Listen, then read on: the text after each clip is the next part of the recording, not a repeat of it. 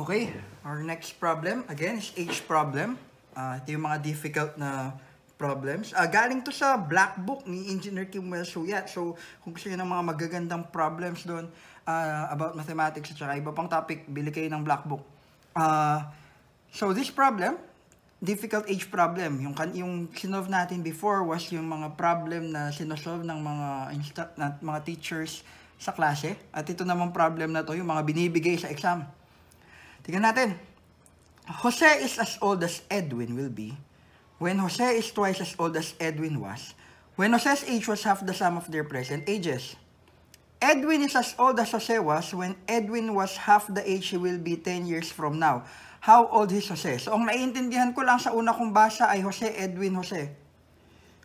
So, tingnan natin. Paano ba natin itatakil yung ganyang klaseng problem na sa unang basa pa lang parang nakakalito? So, kailangan lang, word for word, sentence per sentence. Mag-concentrate muna tayo dito sa first sentence, sa first part ng problem. Sabi niya, Jose is as old as Edwin will be, future, when Jose is twice as old as Edwin was, past, when Jose's age was half the sum of their present ages. So, sulat natin dito. So, we have present, future, tsaka past. Tignan natin mga pinag-uusapan. Sabi, Jose, so for sure, pinag-uusapan dyan, nandyan sa topic nandyan sa problem, yung age ni Jose tsaka ni Edwin in the present. Ano pa yung pinag-uusapan na age? Jose is as old as Edwin will be.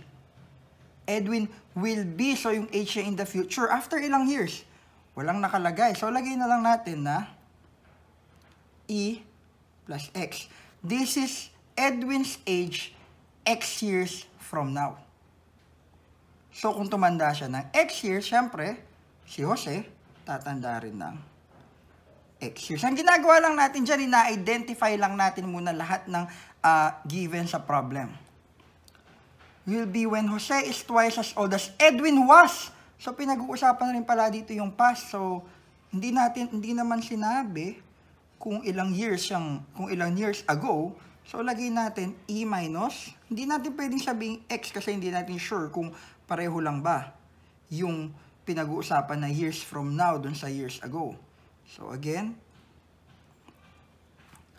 when Jose's age was half the sum of their present ages. So, nalagay na natin yung mga parameters. Nandyan yung present age nila, future age, at saka past age. Ngayon, take natin siya sentence per sentence.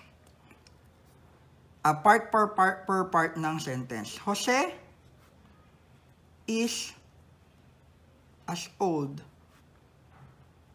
as Edwin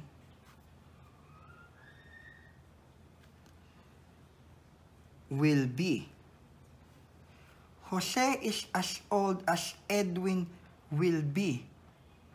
Jose is present. As old as equals Edwin will be E plus X. X years from now. Kailan yung X years from now? That same X years from now is when Jose is twice as old when Edwin was. When Jose is twice as old as Edwin was. Jose is as old as Edwin will be. So, yung age daw ni Jose ngayon is kasing tanda nung magiging age ni Edwin. Magiging age niya is E plus X. Kailan? Nung ang age ni Jose, when Jose is twice, ito yun eh. Bakit ito yung pinag-uusapan, sir? Kasi diba,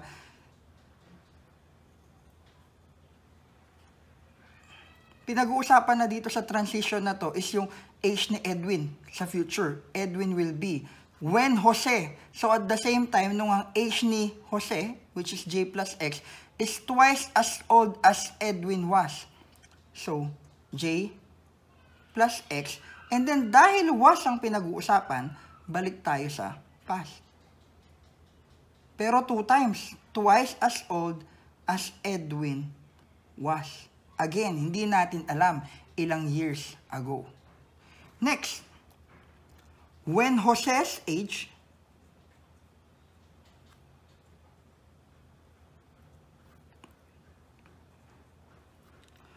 was half the sum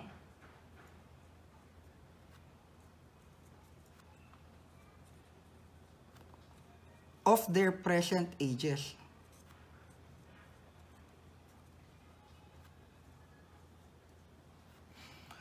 So, saan tayo naiwan kanina? Di ba nandito na tayo sa past. As old as Edwin was, nung age ni Edwin ay E minus Y, anong age ni Jose? J minus Y. When Jose's age, which is J minus Y, was half, 1/2, the sum of their present ages, which is J plus E. So now, you get the equations. 1, 2, J, E, X, Y. You have 3 equations, 4 unknowns. Tignan natin yung next part ng problem. So yan meron tayong equation 1, 2, tsaka 3. Proceed tayo dun sa next part ng problem. Sabi nga, Edwin is as old as Jose was. When Edwin was half the age he will be 10 years from now. How old is Jose? Edwin is as old as Jose was. When Edwin was half the age ago, he will be 10 years from now. So sabi, dito, Edwin is as old as Jose was. Ito ba yun? Ito kaya yung pinag-uusapan dito dahil was? Hindi. Kasi this is another scenario. Dito scenario to, sabi, Edwin is as old as Jose was. Edwin, tignan natin, Edwin is as old as Jose was. Ano yung Jose was? Ano yung age na to? Hindi natin alam. So, lalagay natin ng past number 2. This is past 1.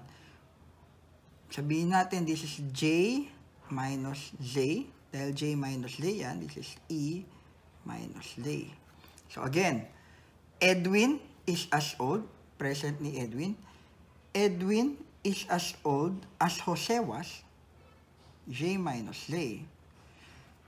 When Edwin, so nandito pa rin tayo sa past number 2, when Edwin was half the age he will be 10 years from now. So, sulat natin. When Edwin was half the age he will, future, be 10 years from now. So, again, Edwin is as old as Jose was. Edwin is as old as Jose was. Pero at this same period, which is minus J years, Edwin was half the age. So, yung age daw ni Edwin, which is E minus J in that period, was half the age he will be 10 years from now.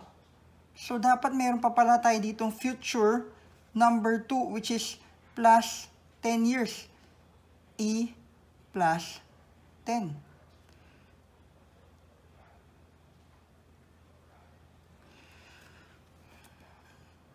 And the question is, how old is Jose? So, I think we have 1, 2, 3, 4, 5 unknowns. We have J, E, X, Y, J.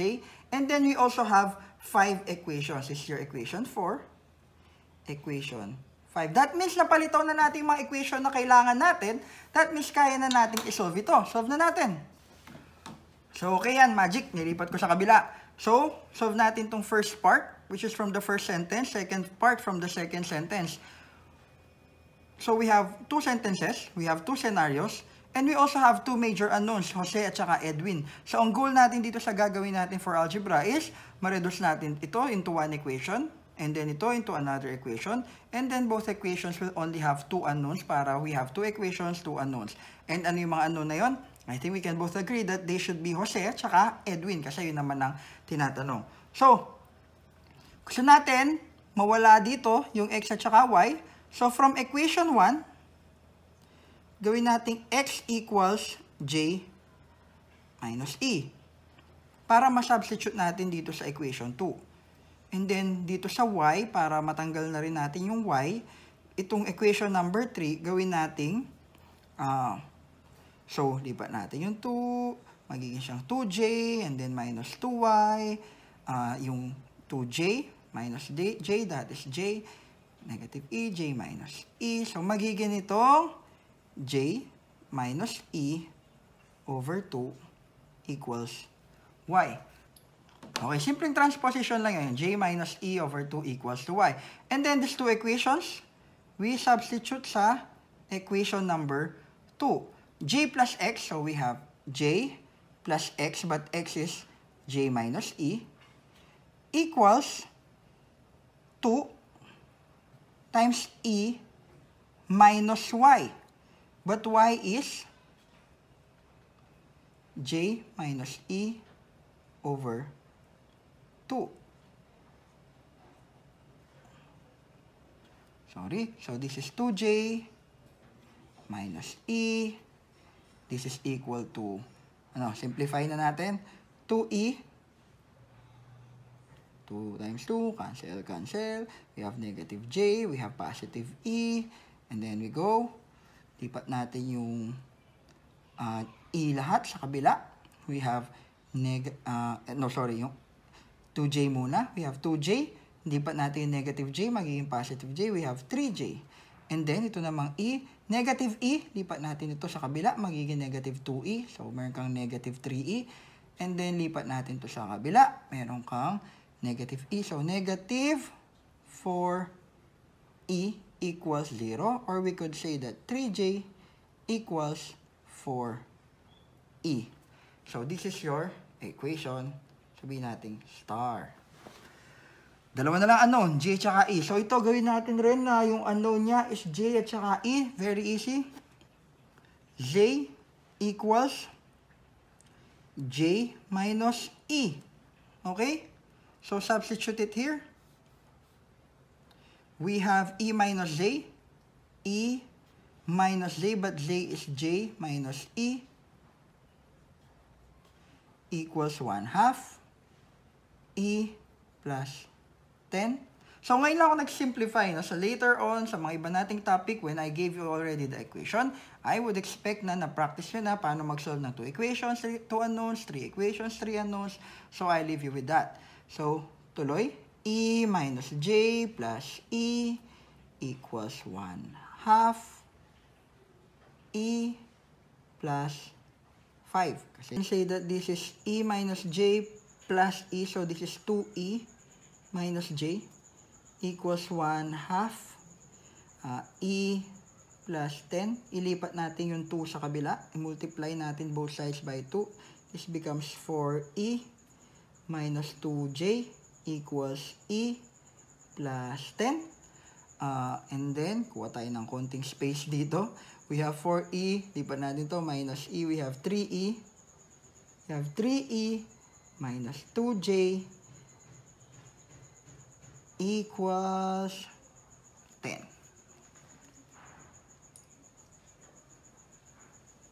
So now, tawagin natin tong equation moon. We only have equation star and equation moon. From equation star, we have 3j is equals to 4e. Or we can conversely say, dahil Edwin dahil Jose ang hinahanap, equate natin siya into Edwin. So, E is equals to 3/4 J. Substitute natin to dito kay equation moon. So, E is equals to 3/4 J. We have 3E, but that is 3/4 J, minus 2J equals 10. Further simplify, this is 9/4J minus 2J equals 10. And then we can go that J is now equal to, using your calculators, 40. So thank you sa pakikinig, and hopefully may natutunan kayo. Now it's very easy just to solve for E.